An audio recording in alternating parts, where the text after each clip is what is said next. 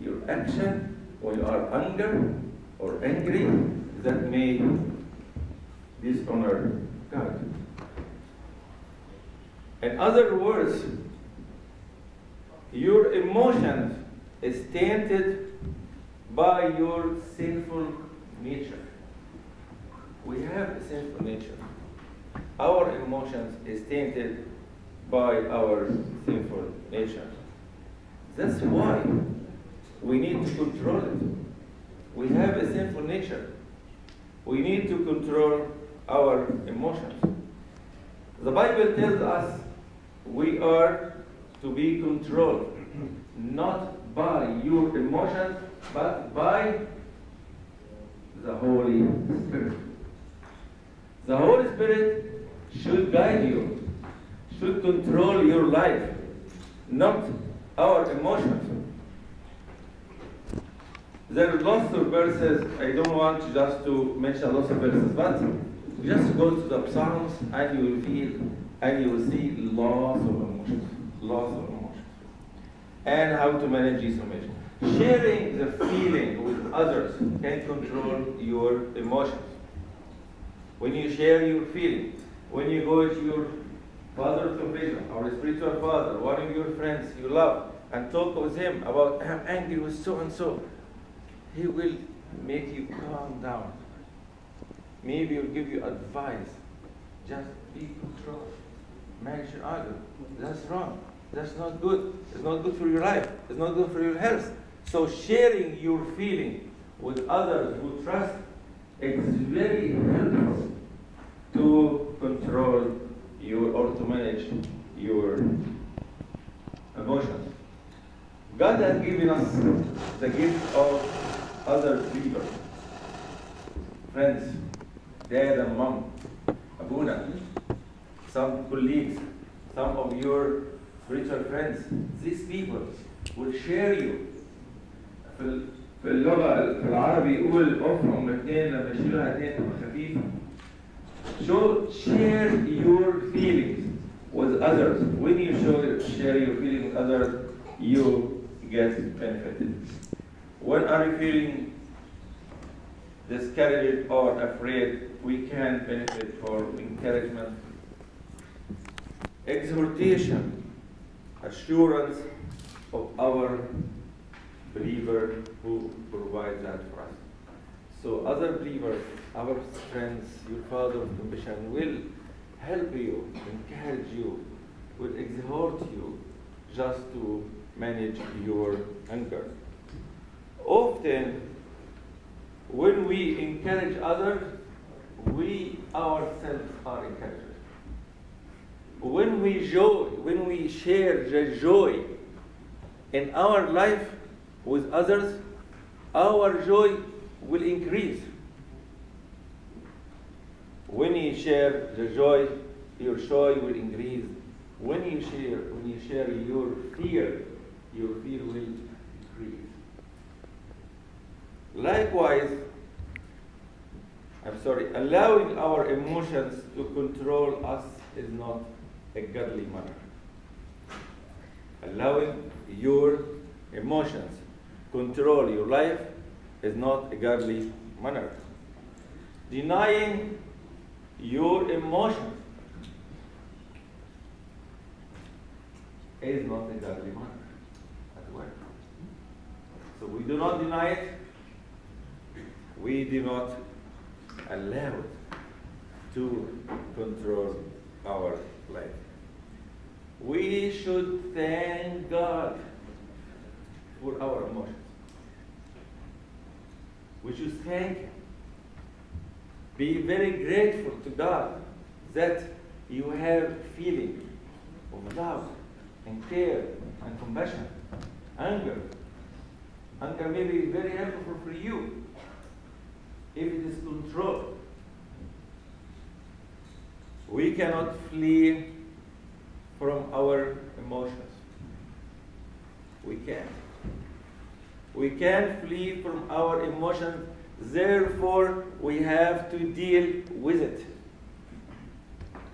We have to deal with all your emotions because we can't flee from it. management of the emotions is critical. It is very critical to manage your emotions, unless you will destroy your life. You will be loser if you don't manage your emotions. The way we manage our emotions is so easy if you work hard on it. We have so many ways. Number one, we have to grow in our walk with God. You have to work on your spiritual life, in your relationship with God.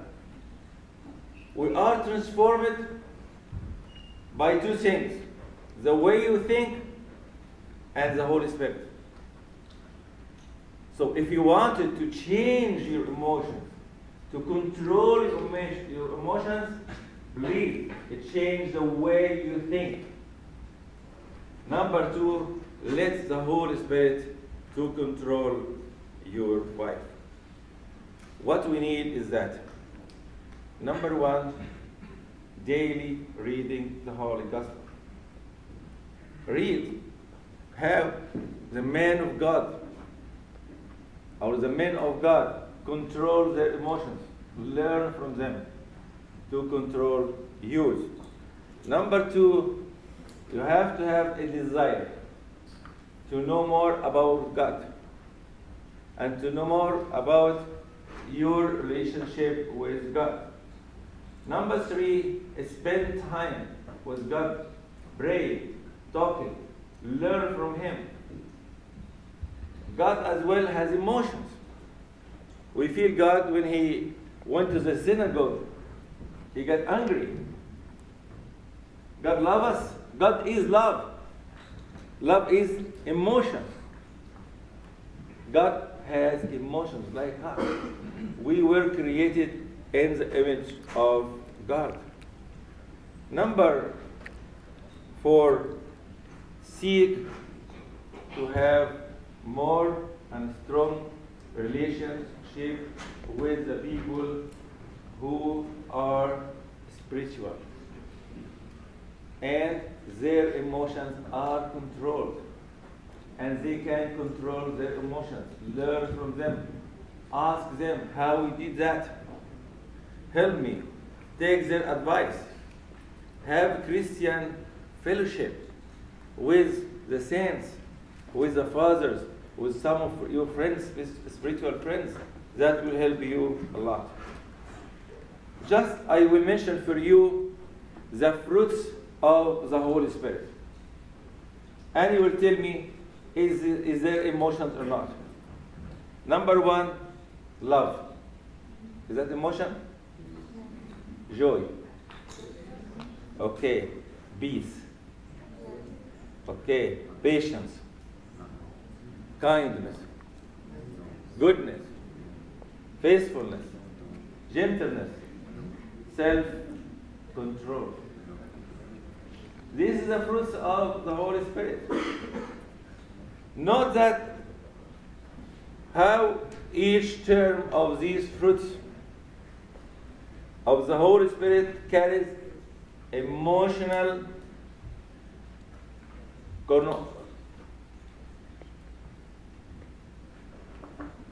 connotations, emotional connotations. It has joy. It's emotion. So the Holy Spirit will control your emotions and your life. Of course, we have some emotions opposite from the fruits of the Holy Spirit. As Baba Shnuda said, just change one by one. If you are anger, change it by love. If you are worrying, change by have a trust in God. Have trust, have faithfulness in God. Just change the bad emotions with a good emotions. Don't let your bad emotions just control you. It is the contrast of the fruits of the Holy Spirit. If you leave the Holy Spirit to guide you and control your life, your emotions will be controlled and managed. The work of the Holy Spirit is very strong in our life. So let the Holy Spirit work in your life. This evidence that we have an emotional impact from the Holy Spirit very clear in the Bible. Just go to Ephesians chapter 5 and you will see that there's lots of parts in the Bible talk about that. But the question I want to ask you, are the emotions of God like our emotions or not?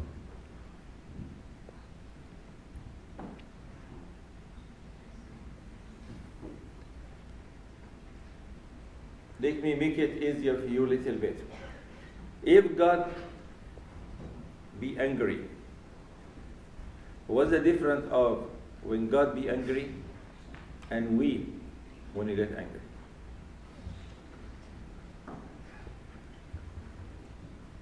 What's the difference?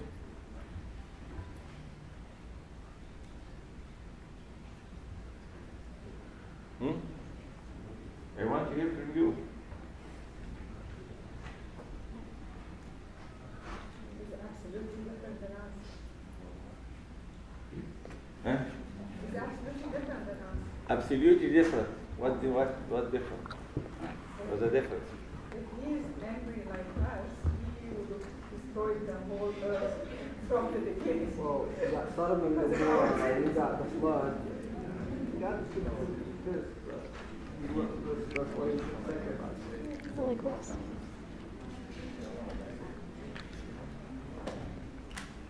Our anger is subjective. Our anger is volatile. Our anger is not controlled. Sometimes we can control it. But just look for God's anger. It's perfectly righteous, perfectly righteous, predictable, never be malicious, and at the end, never sin. Even when God become anger, he never sinned. But when we become anger or angry, wow, we destroy everything in front of us. Right? We destroy everything.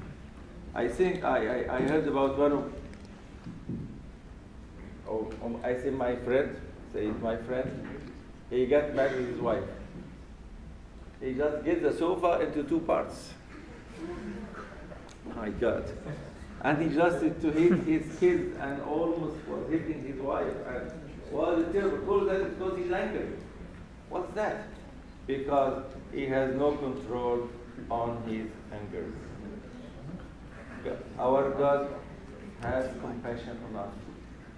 Our God sometimes feels sorry for us. And sometimes he is joyful with us when we do his commandments. So, emotions, your emotions is so dangerous. And at the same time, it's so good for you. So danger, so we have to control it. We control it by the Holy Spirit. We control it by sharing our feelings with others. We control it by making friends with the people who can control their feelings and their emotions. I will conclude my talk that please just concentrate on the sermons or lectures you will take in these few days to come. So important. If you are used to be able to control your emotion and to manage your emotion. So spend time with God, pray, read the Holy Gospel, just have some friends who are quite spiritual, can help you, can talk with you when you get angry, when you get nervous, when you get fear, and all these kinds. So God bless you. I wish you very good luck. Tomorrow we will pray together the Holy Liturgy, and there is lots of talk about emotions, but I leave that for our beloved Father guest speakers to talk with you in detail about emotion and how all type of emotion and how we can control it. May God bless you all.